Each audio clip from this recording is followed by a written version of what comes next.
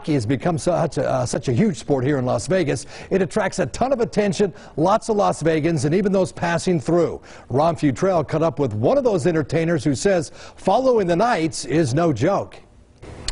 Well, hi, everybody. A special treat for you tonight. We're going to have our hockey expert, Ian Bagg, with us. He's Canadian. He's funny. Oh, and by the way, he brings some real star power to our edition of Striking Gold. If you turn around, it's Ryan Reeves. And that's the saddest part about hockey. Guys move, but fans can't afford to get a new jersey. You were such a hit with the fans when you came out here to Vegas. They love seeing you at T-Mobile Arena. That's had to have hurt to not have that interaction that you had well with the fans. I miss it big time. I miss it. It's crazy. We did that. We did the in front of the T-Mobile, and we just had so much fun teasing the fans and them teasing me, and getting to see how much people in Vegas loved hockey. That was one of the things, and how great it was. I don't know if you remember, like there was people wearing half the visiting team and half the Vegas team on. Yes. They had those jerseys made and stuff like that, and I just loved it, and it was so much fun. And then boom. No way.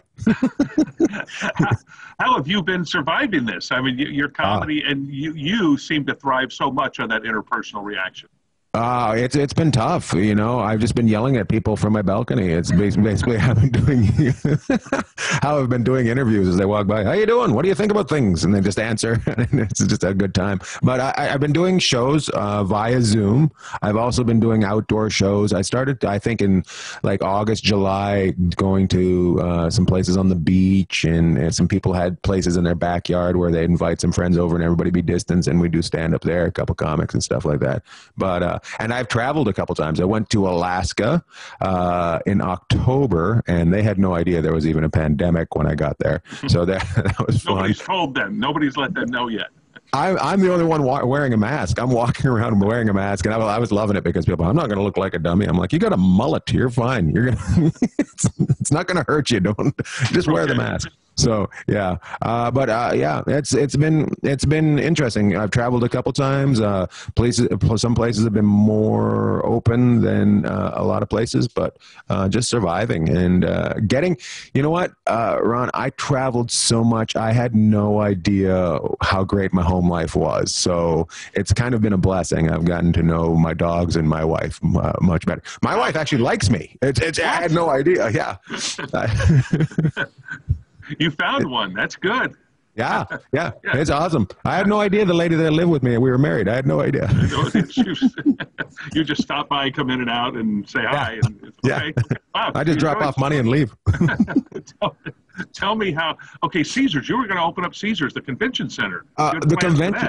Yeah, so I was doing this tour where I was going from city to city, and I was in the back of a 18-wheeler that they had turned into a theater, and I would tell them all about this Caesars new convention center that they were about to open. And the first thing they were going to do in there was the NFL draft. They were going to do. So they had the combine set up. There was going to be set up outside, and then the draft was going to happen inside, and then it was going to be voila, here's this new convention center. And I remember.